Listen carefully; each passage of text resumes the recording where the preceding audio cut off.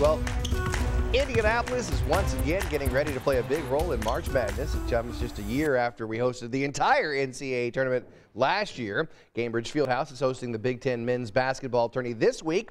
Then the first and second round games next week of the men's NCAA tournament. COVID restrictions have all been lifted. There are still plenty of other plans in place to make sure fans and visitors have a safe and fun experience downtown. We want to start with a fresh slate and make sure we're looking at all the different avenues, all the different angles, and look around the country to see what is out there, what's happened, and kind of learn from that.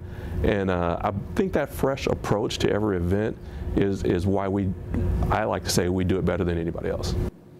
Public safety officials will monitor the crowds and activities from the Special Operations Command Center out on the east side.